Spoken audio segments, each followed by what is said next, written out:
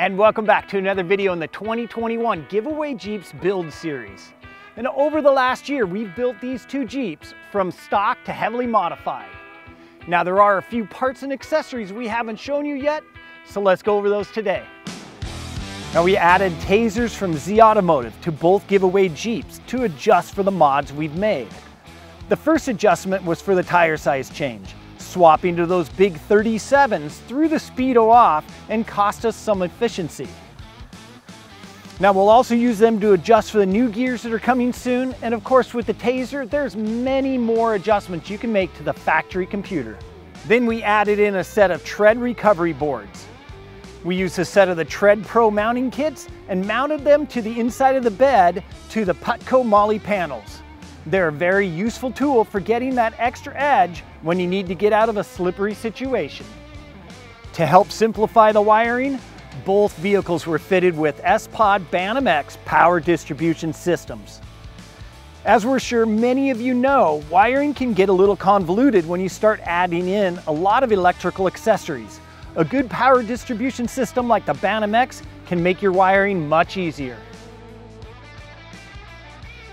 Now for a little more dry storage to the Gladiator, we added a BX140R Pelican case.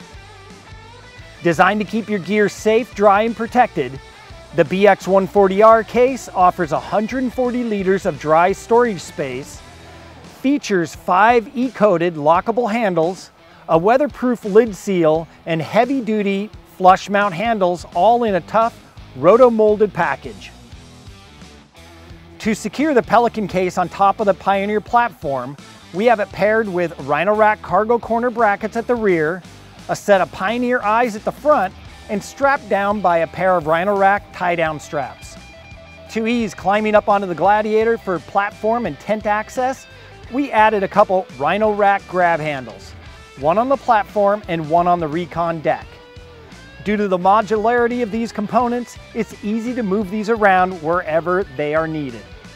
The last of the Rhino rack accessories we added were the new Rhino rack tent mount brackets.